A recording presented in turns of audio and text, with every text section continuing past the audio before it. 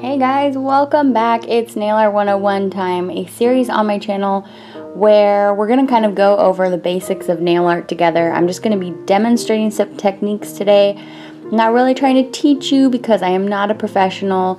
You will discover here as we're trying to do some line work that I am not a robot. There's going to be some imperfections, but we're just trying to go over these techniques together. So yeah, I hope you have been enjoying this series. Today we're going to be talking about line work. So line work is a pretty essential thing when it comes to nail art, and kind of a tricky thing to, I don't want to say master because I definitely haven't mastered it.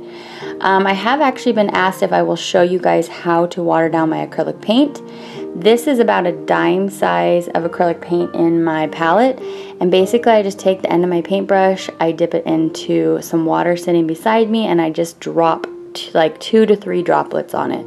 So again, I mean, you can see there my paintbrush to give you kind of a reference point for how big of a spot this is. Then I'm taking my detail brush and I'm just mixing it in, and then I will drag the paint away so you can see like what kind of consistency it is. You really don't want it to be as thick as acrylic paint is naturally, because it's just going to, it's not going to give you as ease of movement that you want. So here I am dragging it away.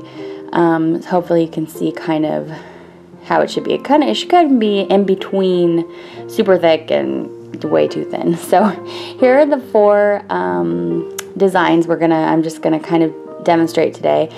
Basically, we're just going to be going over getting used to drawing a straight line. And like I said, that can be tricky. It's one of actually the most difficult techniques we're going to go over on Nail Art 101. Okay, so I'm going to be using these 2 brushes today. The shorter one is actually much longer than my tiny detail brush, and it is the brand Kiss. I have talked about this a few times before in Nail Art 101. This is a screenshot of the Kiss Nail Art Paint and Stencil Kit that you can get. I find it at Walgreens, I find it at Walmart, but this is a screenshot finding it at drugstore.com. I know I have heard some of you telling me you are frustrated because you can't find this product. So let me just tell you really quick. I heard about this product from Spifster. She, by the way, is amazing with her line work. One of the best that I have found. Freehand, I mean, we started going into freehand last week with our animal print, and this week we're going into one of the toughest subjects of freehand, and that is line work, because it is really hard to keep your lines straight for the length of the nail. Spifster is really such a goddess at it, and if you follow her, I will link her down below, but if you follow her Instagram, you will get lots of inspiration, and she's just really great. So anyway, I learned about this nail brush from her. So this is the brush that she actually uses, and she posted about it on her Instagram. So what she does, and what I am doing, is she takes these nail art kits. Do you see there how you can see the brush on the right hand side of the kit? It has a silver top, and she takes it out of the nail, you know, the polish, what is that? Bottle. She takes it out of the bottle, completely cleans it out, throws away the bottle. You don't even need the bottle, because the polish there, you know, isn't really the special thing. The thing that she likes is the brush. It's easy to hold on to.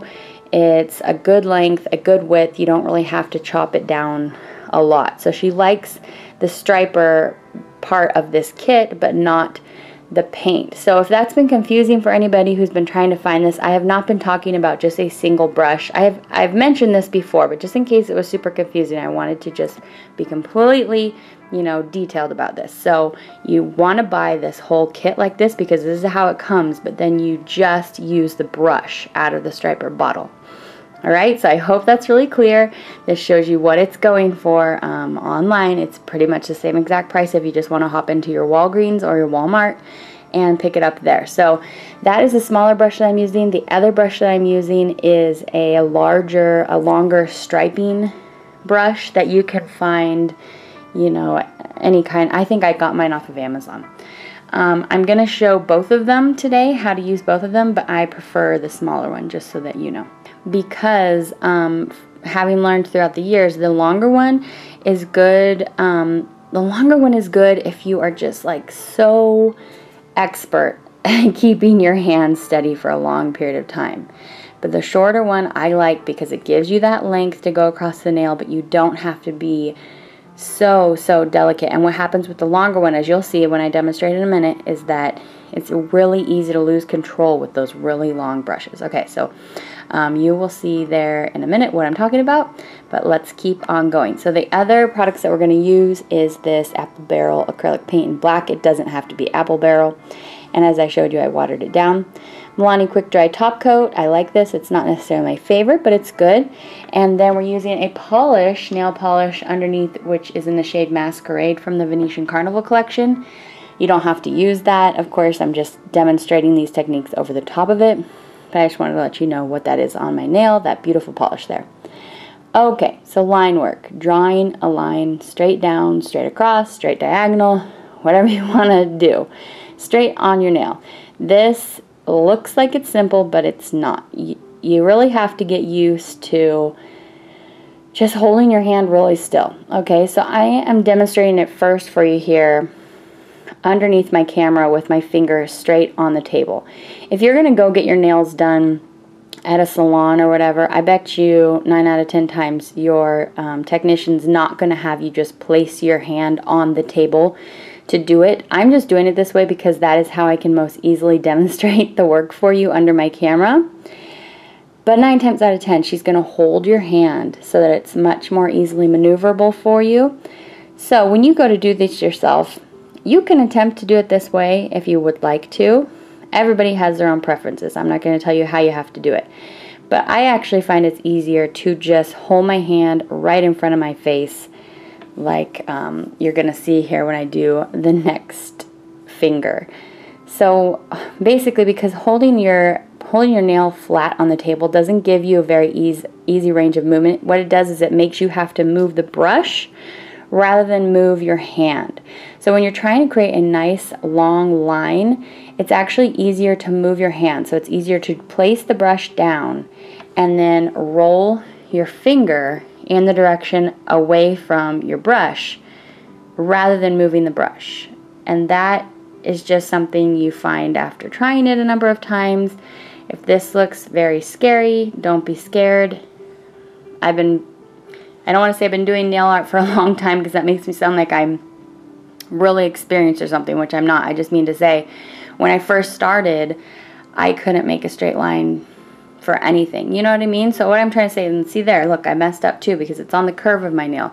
The very top of your nail is going to be the easiest, especially if you're trying to hold your hand flat on the table. That is the most difficult way to do it, okay? So I'm just going to keep showing you some more lines here as we talk. I'm going to go ahead and do kind of a grid pattern on this nail. Basically just lots of lines. So this is what you want to do when you're trying to not perfect this technique, but you know, make gains, is just practicing it. Just practice, practice, practice, like everything else, all the other ones on here, like I've been telling you, you just have to practice it. And I'm using acrylic paint. Don't worry if it goes off on the side of your finger, just like nail polish. I mean, it's easy to get it up, but with acrylic paint, you want to go ahead and use alcohol instead of, you know, rubbing alcohol instead of acetone or nail polish remover. It's going to come up much easier with rubbing alcohol. And the other really nice thing is actually, if you, let's say you completely hated this design after you were done, and you just wanted to go back to the beautiful hollow underneath, all you would have to take is a cotton pad and alcohol, and you could just rub it right off and it wouldn't mess up your nail polish at all. That is the other main reason I love working in acrylic paint. So yeah, I was satisfied with this one, so I went ahead and top coated it. That was probably after it had been sitting there for like 5 minutes. Give your nail art time to sit before you top coat it. Alright, so this is actually the way that I do my nails. When I'm actually sitting here doing my nails and I'm not trying to focus in front of the camera, see, because I'm holding my hand up here, I don't really have as good of idea how well I'm going to be in frame for you guys, which is why I'll go out of frame in a little bit. But I want to show you the technique here. So watch me. This is the longer brush, by the way. See how long that brush is? This is how you would do. Place it down, then move your hand don't move the brush. The first time I was showing you, I was moving the brush a lot more than the hand. I was kind of doing both of them. But this way, I'm really showing you, and it's essential with this super long striping brush that's really, you know, you can find oodles of them on Amazon, these really long ones. You really have to move your hand, because what happens is, I mean, look at that, 2 inches away from the end of the brush where the hairs go into the barrel, you're going to have like absolutely no control over that very tippy tip end. And then what happens is, there you can see my third finger. I was messing around a little bit more with that design. It's so hard to keep it straight. So hard. So like I said, this brush is the one you want to use if you are more experienced at your line work, not less. And it's funny because I found this brush before I found the one I'm currently working with, and I would say that this is for the better technician. Much better than me, that's for sure. So anyway, if you have one of these and you're finding it frustrating because you're losing control at the end of your stroke, I mean, I get you. I totally understand that. You know, I have the same experience with you. I'm actually going to go ahead and complete this whole nail using this brush, even though it's not my preferred one, so that I can still demonstrate to you how to use it if you have it.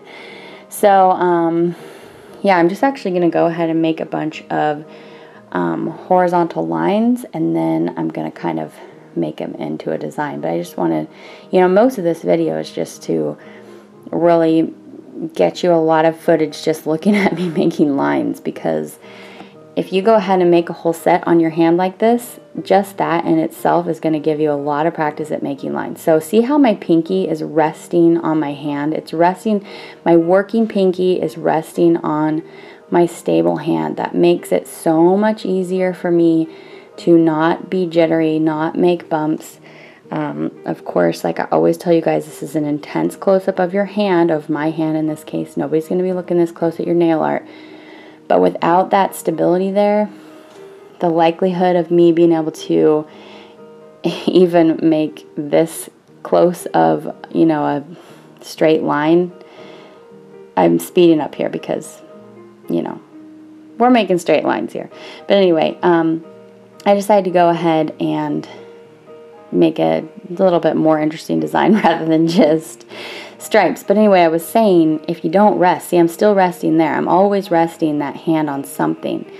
Sorry that I'm out of frame here, but because you really have to have that balance for your hand. It's just, your hand, if it's just left wavering in the wind, it can't maintain stability. So what I decided to do with this design is I wanted to go like a really thick stripe at the top and get thinner and thinner, as we go to the bottom of the nail toward the cuticle. So I actually was switching back and forth between holding it up close to my face and, you know, putting it down flat on the table. And even though this was kind of, you know, ruckus, I decided to go ahead and include this because this is how I would actually do this. I would pull it up close to my face, look at my pinky, balancing the whole time, not balancing, stabilizing. And then I would switch to on the table so that I could see, you know, just from farther away to see how it looks really. And then at this point I was like, you know, this really needs something else. So I'm deciding to outline the whole thing. Just really made it feel like it was more clean this way. So I just added one extra tight line at the very base of the cuticle and then one messy swipe here on the side, on both sides. But I cleaned this up with acetone, and then here we go for the top coat. So that is the second nail done. We did lots of vertical and horizontal lines on the first one, and then this one's just more clean stripes. Probably more of a design that I would typically do. So we are going to go ahead and do another nail, and this is just some more vertical lines. I'm just basically just demonstrating for you here. Okay, so what happens if you get going and you've given your hand too much pressure, and so it's made one of your lines way bigger than the other one? Well, that's real easy. You just purposefully make it much bigger, and then you can do an alternating design of big and small lines. So as you see there, if I touch much more delicately to my nail, I will get a much thinner line. But it makes logical sense, right, that if I let my full brush, like all the hairs, touch down to my nail, I'm going to have that width of line on my finger, right? So that's a reason for taking down the density of your brushes in general, your detail brushes, your lining brushes, but actually this one from Kiss is pretty thin. But really, if you let it lay fully, you know, if you give it a lot of pressure, the hairs are going to expand out and they're going to make your line, you know, wider just naturally. So this is the last finger. I actually decided to go ahead and recreate a design I've done in the past. I think it's shown up in the first part of one of these nail art videos before, and so I just decided to go ahead and recreate it because I get some comments sometimes saying, you know, asking for me to go ahead and redo my past designs. We are getting to the end of this video, so as soon as I'm done here, I'm going to top coat it. I hope you guys enjoyed. I hope that you give this a try. Don't be scared to try it out. I hope that you pick up that brush if you've been wondering where it was. And as always, leave me comments letting me know what you guys want to see next.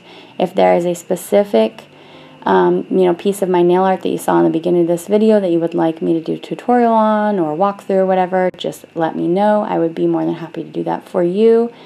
And yeah, here is the finished design on all 4 nails coming up. I hope you enjoyed. Man, that glossy top coat just makes such a big difference because that acrylic paint dries matte. Yeah, I hope you enjoyed, guys. Thanks for hanging out with me today. This series has been so much fun for me because I really need to do more nail art. That has been one of my goals in 2016, and this is helping me accomplish it.